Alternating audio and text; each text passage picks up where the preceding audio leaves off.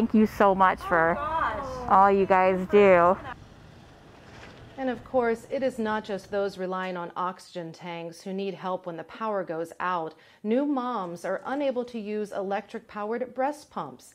Jennifer Pitkin is a lactation consultant. She handed out battery-operated breastfeeding products and also hand pumps at Young Parents Network earlier this afternoon.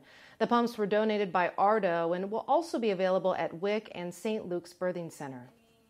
Feeding your baby mixed formula that's not mixed correctly is extremely dangerous. We want to make sure that your baby's fed well, no matter how they're fed, and we want to make sure that your baby gets access to the best care that they can without judgment.